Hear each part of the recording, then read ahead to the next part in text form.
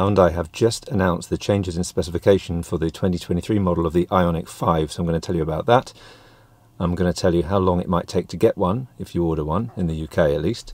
And I'm also going to tell you about some sneaky changes to the safety systems in the 2022.5 model year version of the IONIQ 5 that you may have actually ordered, perhaps without even knowing about it.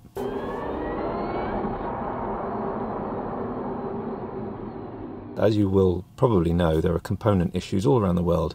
Car manufacturers are really struggling to get some essential parts, and in the IONIQ 5's case, Hyundai have struggled to get I believe it's the side sensors. And the side sensors, they are quite useful for doing certain things in terms of safety.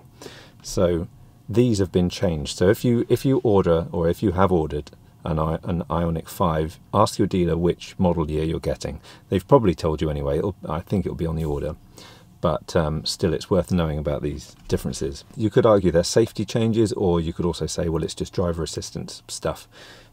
Either way, these changes don't impact the safety rating like NCAP, and the insurance group isn't changed by this. So don't worry about any of that. And to be honest, they're small things, and it's not like I would cancel my order because of these changes, but I'll tell you what they are anyway. First thing is forward collision assist, and what would happen, so what happens in my IONIQ 5, so in the 2022 model year IONIQ 5, if you turn, the IONIQ 5 detects oncoming vehicles and reacts if the driver attempts to turn across their path.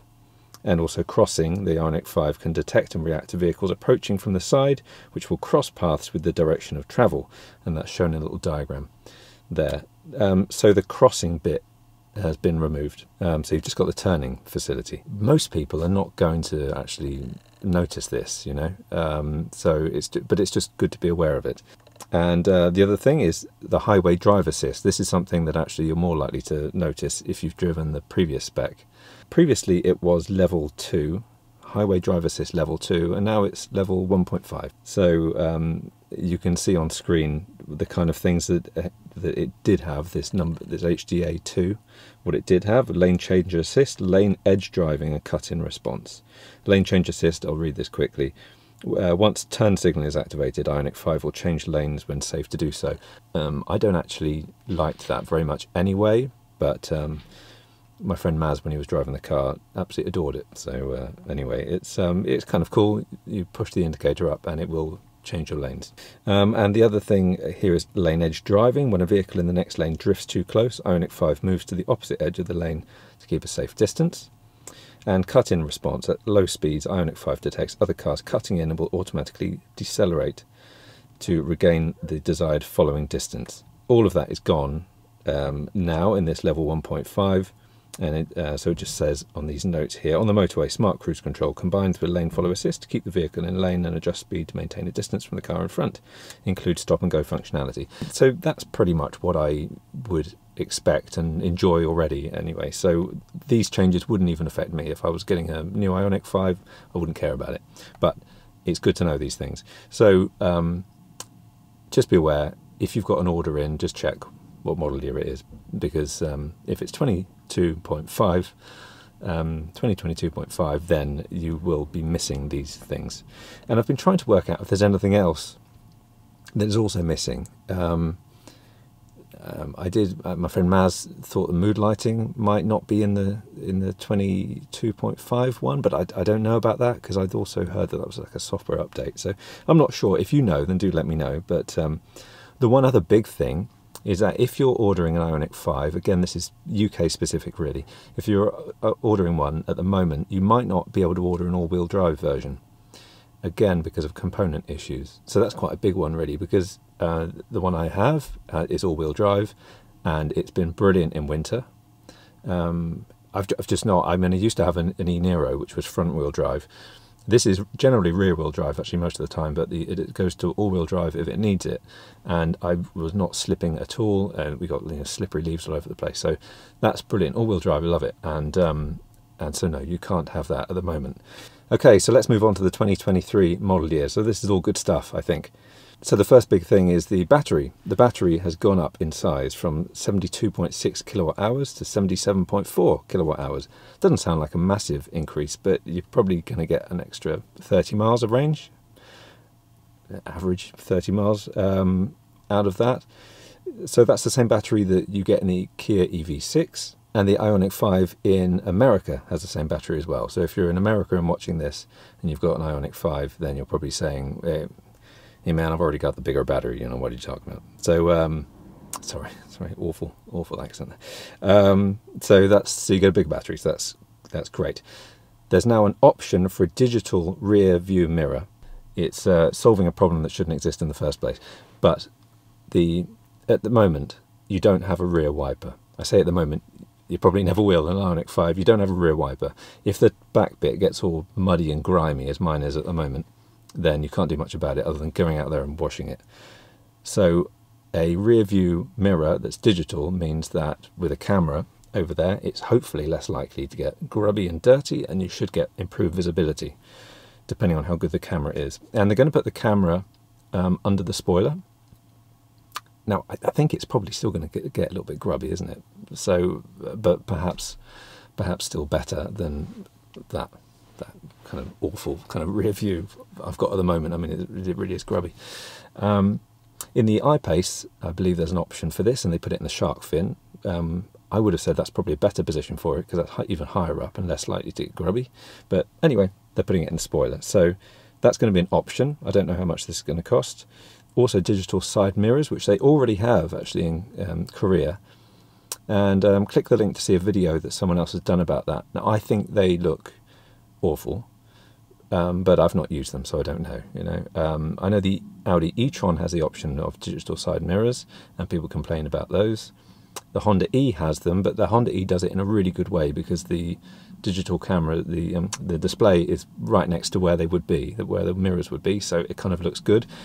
In this, it looks like it's a bit lower down. Check the video and let me know what you think. But again, I kind of just worry that if someone crashes into that, then it's going to cost even more to replace than a side mirror already would. But apparently it's better for aerodynamics, so perhaps you get a little increase of range.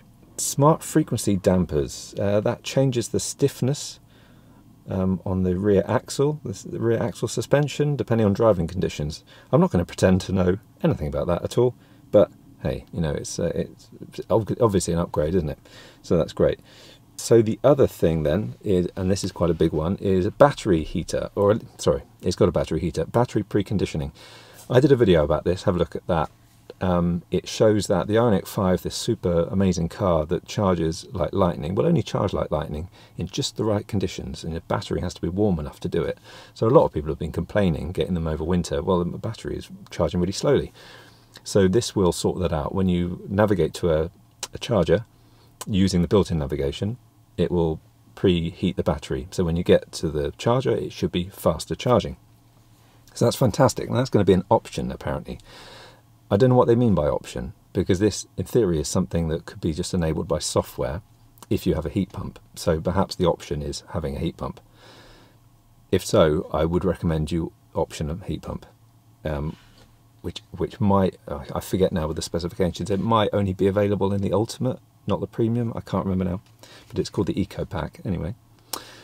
So so it's going to have battery conditioning. Now, what I really hope, and they should be doing it, I hope it's going to be a software update for older IONIQ 5s that have the heat pump.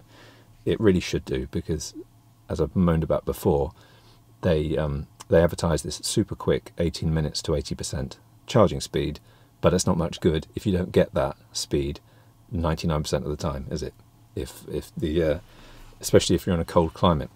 I've heard some of these rumours about the Sweden and Denmark IONIQ 5s. They will have soft touch materials and LED interior lights in all models, not just the higher trims, more leather in the upholstery, in the models that have part leather, part wool. I don't know whether the UK are going to get that. What I do know is that there's a €2,100 price increase, so assuming we get the same price increase, and we will get certainly a price increase, if it's the same, then with today's rates, that's about 1,770, but they'll probably round it up to 2,000, won't they?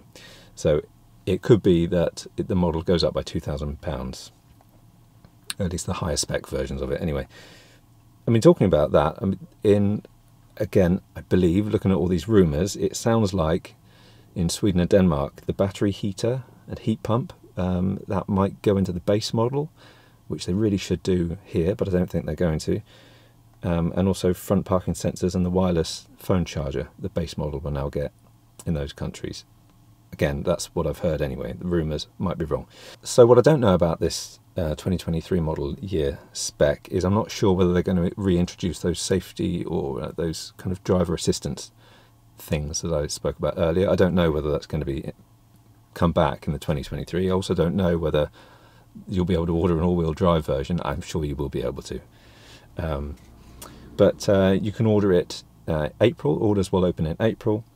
They're going to start making them in July, and if you order it, in fact, if you order any IONIQ 5, you're looking at late 2022 to early 2023 delivery, which is mad, isn't it? But it's still arguably still better than Volkswagen. If you order a Volkswagen at the moment, you're looking at about a year lead time. Madness. It's all because of this component shortage. Teslas don't have the same issue, by the way, because they're a bit more vertically integrated, I think the term is. So it means that Tesla control a lot more of the components, and it means they're not really affected by these kind of shortages. So if you really want an electric car and all the lead times are terrible, then the chances are you might be able to get a Tesla, although they're sold out for months as well. So anyway, that's a whole other issue, and I might do another video about that. So I think that's everything. So the big question is, would you still order an IONIQ 5 now, even if it takes ages? I would say yes, because it's a great car. I love mine. Certainly the camera on the rear view mirror, that's going to solve a big issue about this car, that driving along the rear view is not good. If that's all mucky, I do wish they just put a wiper in. It would have been so much easier, wouldn't it? They could have hidden it under the spoiler like you get in Range Rovers. Anyway, so they could have done that, but they didn't. So this camera kind of solves that issue, I suppose. Although I don't like the reliance on more tech, because it's just more stuff that can go wrong. But yeah, I think overall that's quite a solid upgrade. What I do wish they would add, and maybe they will, I don't know, I wish they would have wireless CarPlay and Android Auto.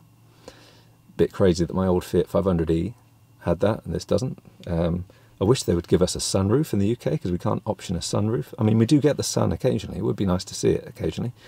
So that's a shame. Also, USB-C ports. I wish they would just stick in a couple. I appreciate most people still have USB-A, but USB-C would be nice. The Kia EV6 has it, so that would have been good. And will we see proper over-the-air updates? Who knows? It's possibly. It sounds like it might be coming, so that would be great as well. So I think that's it for this video. If you have any questions, do let me know. And if you're a Hyundai dealer and you have any more insider information, then please let me know. I'll buy you a drink. And I think that's probably it for now. So hope you've enjoyed this video. Please press subscribe and the bell icon to be notified of other videos. And I'll be back really soon. Thank you very much. Bye for now.